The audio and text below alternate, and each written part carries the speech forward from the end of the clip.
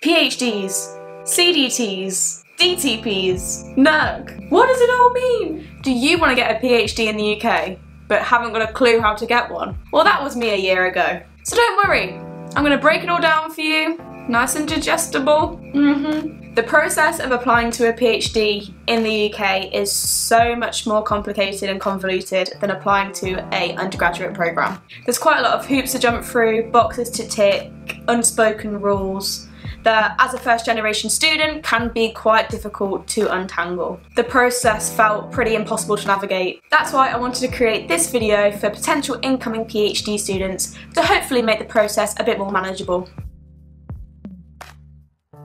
Please note, this video is mainly for funded PhDs in the UK, especially around STEM subjects. By this point, I'm already assuming you have thought through the reasons why you want to do a PhD. Make sure they're the right reasons. If you're still unsure whether a PhD is right for you, watch out for a later video where I talk through the pros and cons of doing a PhD. So let's jump right in.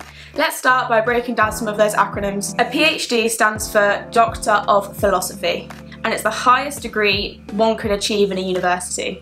Typically, it involves in-depth research into a specific area. A PhD can be completed in nearly every subject, not just philosophy as the name suggests. A person who completes a PhD will gain the title of doctor at the end. Again, different to a medical doctor. A candidate must have at least an undergraduate degree, and usually a master's is preferred. A doctoral training partnership, or Centre for Doctoral Training, aka CDT or DTP, are multi-institutional schemes that fund PhD projects. They are designed to support the next generation of researchers. Typically, it's a partnership between multiple institutes. This might include universities or industrial partners. DTPs usually offer hundreds of different projects across a massive scope of different fields. Funding is usually competitive, and so the application process can be very hard. There are numerous stages to the application process, which we'll go through later on in the video. If you do secure a DTP, it's usually fully funded, including tuition fees, stipend, and any other research costs that you might need. The funding for a DTP usually comes from a research council.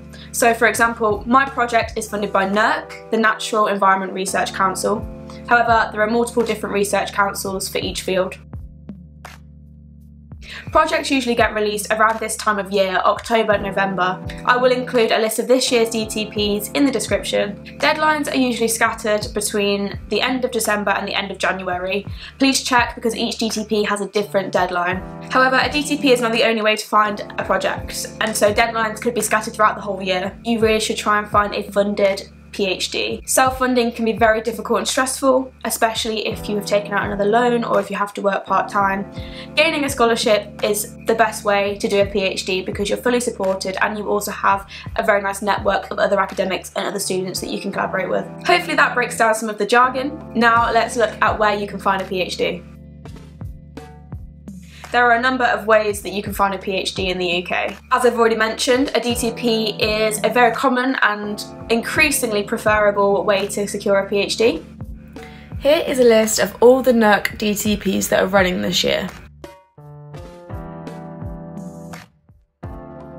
There are numerous sites like findaphd.com that include projects from loads of different institutes and loads of different supervisors that potentially will be independently funded. Get into contact with other academics, potentially that you've worked with before or that you want to work with in the future, to see if they have any projects in the pipeline. Twitter is also a great resource to find a PhD or a postdoc position. University websites are a great source for PhD programs. They'll usually have a postgraduate section on the website and will include a list of projects that are available. A quick word on funding. DTPs have funding attached to them, but this isn't the case for every PhD project. Other projects might be externally funded, so for example through a grant that a professor has secured or through a company. And if funding isn't attached to the project that you want to do, there are potential grants and external scholarships which you can then apply to and attach to the PhD project yourself. Usually all the relevant information can be found on the university's website, so make sure to check it. Okay, you found the PhD that you want to do. How do you apply? I'd start off with emailing the supervisor.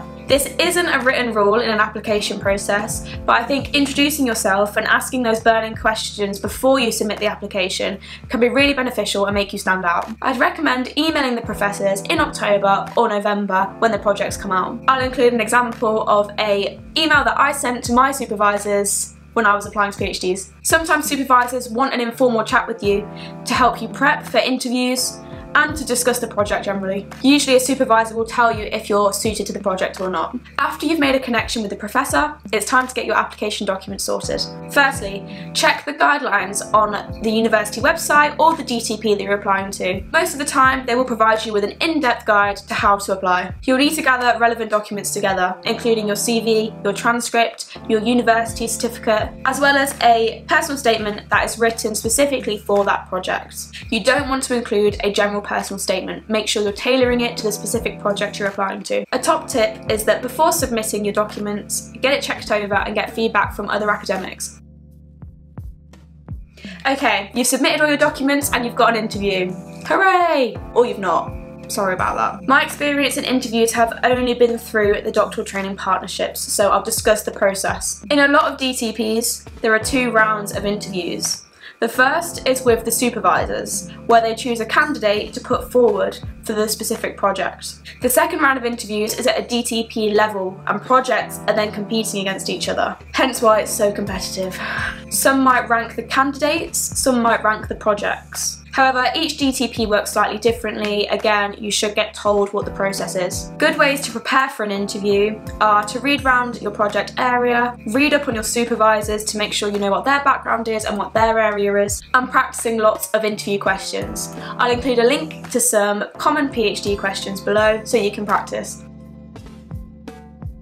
Okay, you've completed the interview, and now you sit and wait. A rule of thumb is that you usually get contacted fairly quickly if you have secured a position.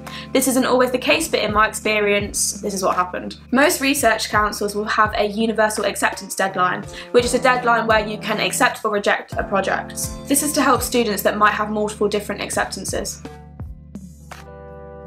I'm going to finish with some things that you wouldn't know unless someone told you. These were the things that I struggled with the most because they weren't written rules and they were things that I had to figure out the hard way. Firstly, rejection is not a reflection of your ability. There are so many different factors that determine whether you secure a PhD or not, and a lot of them are not to do with your skill or talent. So don't feel disheartened if you don't secure a PhD right away. Apply to lots of projects. Professors will know that if you're serious about securing a PhD, you will apply widely, and it's okay to tell them that. Some professors will already have students in mind for the projects. Networking is one of the most important things in academia. Even though on paper, they might seem to go through the application process, they might have already chosen a candidate. Finally, it's okay to show your passion, and it's really great to, because PhD students have to have a lot of passion for their topic. So don't be afraid to show some personality in your applications. And hopefully, after all of that, you've secured a project. Woohoo! Also remember that everyone's application process is different. I know students that